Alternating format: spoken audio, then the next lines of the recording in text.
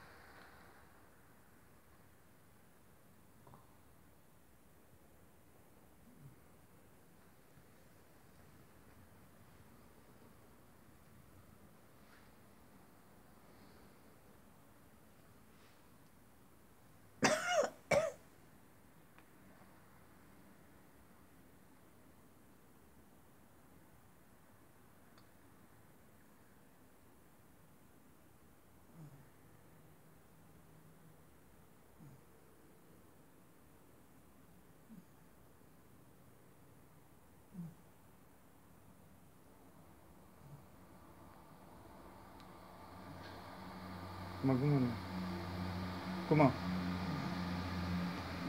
Come on. Right, come on, son.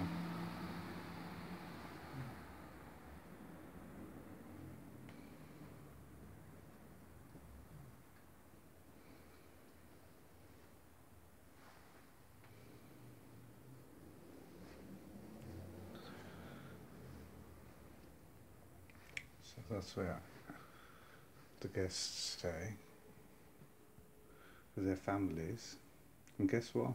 It's been 1 year. No families have come to visit. No families have come to stay. No children have spent any time in this flat that was created so that their grandchildren can come, visit, spend some time, have a holiday, go out in Bristol, visit the town, visit all the spectacular tourist sites. But now, empty and alone is this flat, and empty alone is Mum. Why my sister doesn't bring her family, her husband, to spend some time? It's like a hotel. Why my brothers don't bring their children, their wives and their children here to spend time with their grandmother? It's so sad. It's so desperately sad. She sleeps in that room alone, and all this flat was created so that she would not be alone. And what do we have? Emptiness in her life at this time and stage. She worked so hard to bring up 8 children. She lost 3 children on the way. And this is what she gets. This is what her huge family has left. Oh, by the way, the family didn't get this flat. No, none of the family got this flat. All the furniture and everything you see here has got nothing to do with the family. This was given to her. And yet she is still single and lonely and empty.